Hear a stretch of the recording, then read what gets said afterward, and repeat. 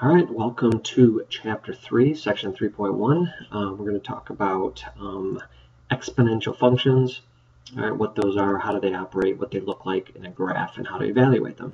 Okay, we're going to learn how to evaluate, analyze, and graph exponential functions, and we're also going to learn how to solve problems involving exponential growth and decay functions. And some of these you've already known how to do, so this might be a review for some of you. All right, so what is an exponential function?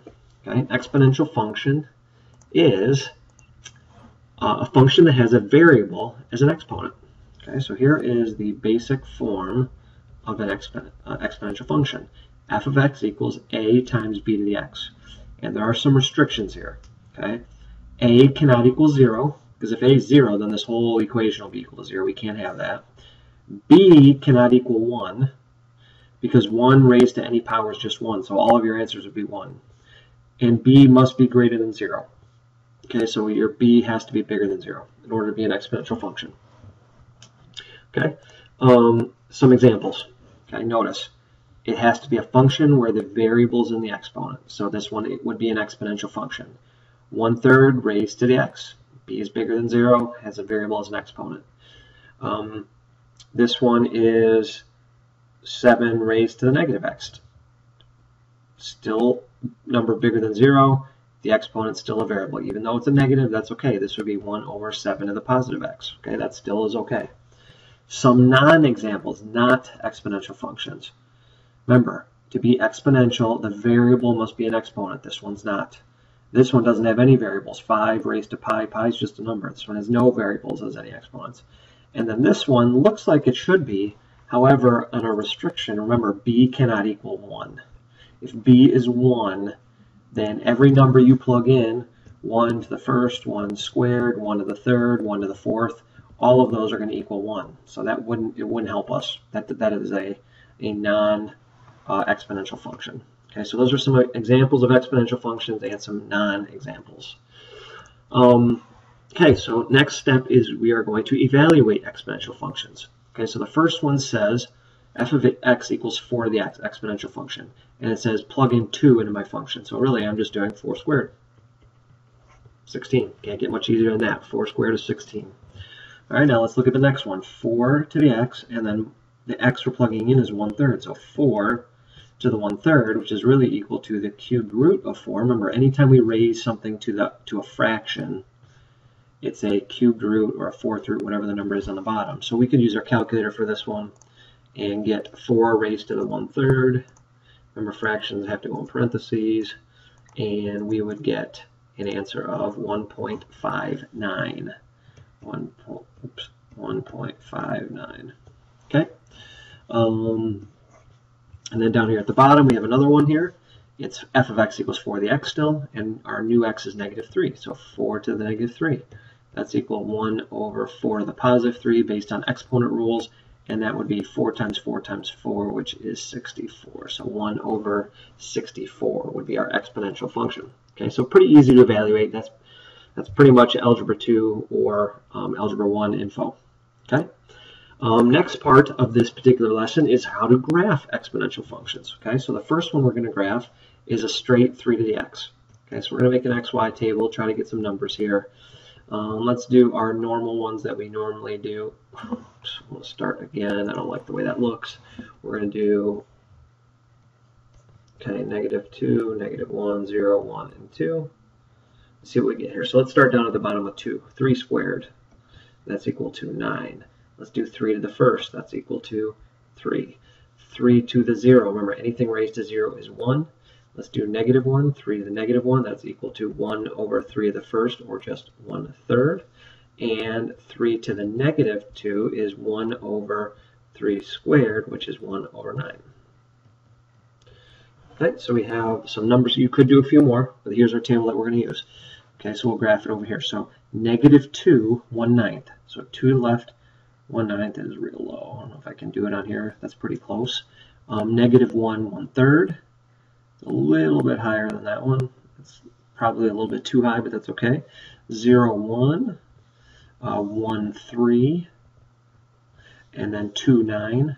1, 2, 3, 4, 5, 6, 7, 8, 9 would probably be right here. And then let's think about 3. Okay, 3 to the third, that is 3 times 3 times 3, that's 27. So that's way up there. So what the thing about exponentials is they grow rapidly. So if you want to add that to the very first page here, they grow very fast. Okay, exponential functions grow very fast. Okay, and that is right through the x. So we need to finish this off here. Let's graph this. Will be very hard to trace, but let's give it a whirl here. And this is an x or a y. Has a horizontal asymptote at 0, doesn't ever touch, gets really, really close, doesn't ever touch, and shoots off out of the screen really, really quick. Okay, so this is actually an exponential growth. So this would be a growth because when we go from left to right, it's going up. Left to right, it's going up really fast. Okay, let's do another one. This one is 1/2 raised to the x. So we're going to do the same xy table. We're going to do -2, -1, 0, 1, and 2.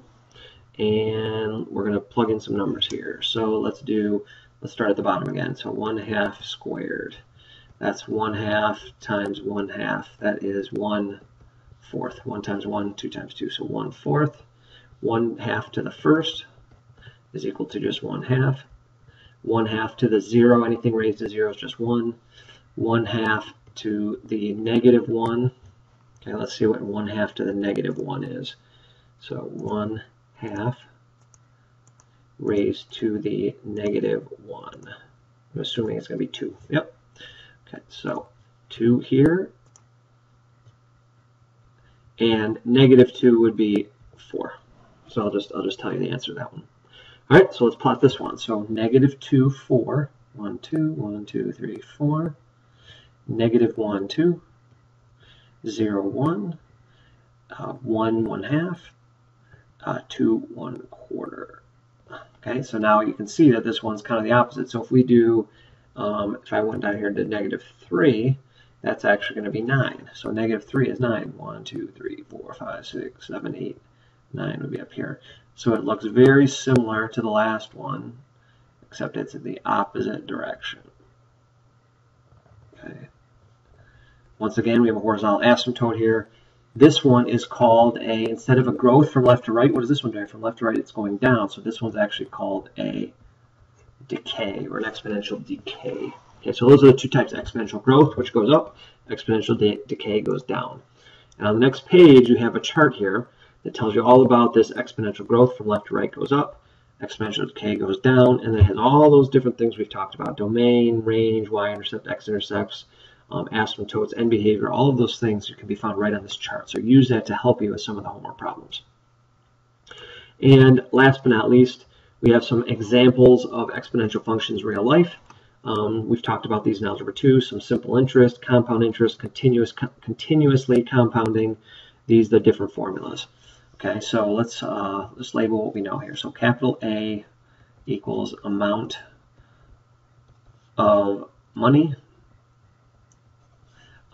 P stands for original investment.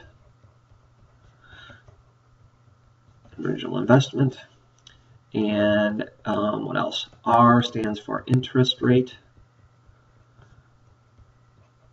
and it must be in decimal. Must be in decimal form. What else here? We have T is time in years. Some of you probably remember a lot of this. And N stands for number of times compounded. Okay, and those are all the different letters. And E, so you see here there's E in the continuously one, that's E, which is the number on your calculator. So let me show you where that is on the calculator. So remember E, so second ln, we have E raised to the, okay? So that is what we are doing for that one. All right, so we are going to now do an example. We're going to start this one, then we'll finish up the rest in class. This is example 4. it says Joey, the detention Morabito, invests $600 in Subway paychecks into an account that gives a 6% interest rate with making no other deposits or withdrawals. What will his account be worth in 20 years? Okay, so when there's no compounding, when it's straight, just wants to know how much is in the account, we are going to use simple interest. Okay, so we're going to use this formula right here. Let me copy this, and I will paste it on the next page. We're going to use our simple interest formula, and we'll do the first one here. Okay, so let's fill in everything that we know. We're trying to figure out how much money he has, so A is equal to P. How much did he originally invest? 600. So 600 times 1 plus what's R stands for the interest rate. Our interest rate is 6. Now, if you just do 6, that's wrong. It's got to be a decimal. It's 0.06. Remember, less than 10% is 0.0 and then the number. Okay, less than 10%, this is 6, is 0.0 and then whatever the number is, so 0.06. And then we're raising it to T, which is 20 years. Okay, so let's do this on the calculator. Remember, please excuse my dear Aunt Sally, we need to do the parentheses first. So 1 plus 0.06. And then I'm going to raise it to 20. Raise that to 20 equals, and then we're going to multiply that by 600. And in 20 years, with no compounding, just regular interest, he will have $1,924.28. Remember, money can only go to 2 decimal places, so 28 cents. Okay, not a huge amount of money after 20 years, but it is more money than you started with. So $1,924.28. And just remember that this means he's not doing any other deposits or withdrawals. This is just investing $600, getting 6% interest for 20 years. He'll have $1,924.28. Okay, so we will start next class with these couple of examples to finish this up, and this will show us how to use, not that, this will show us how to use the other formulas here. Okay, so that is it. I will see you tomorrow. Have a good night.